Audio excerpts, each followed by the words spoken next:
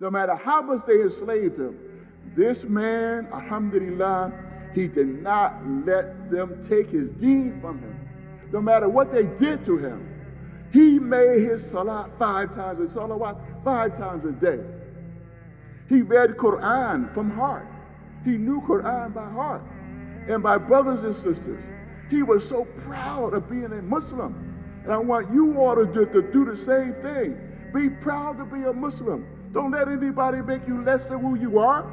We are the best of the people. Why? Because we do what is right and forbid what is wrong. That makes us the best of the people. You're going to carry on the tradition, this great tradition of being great, of being Muslim.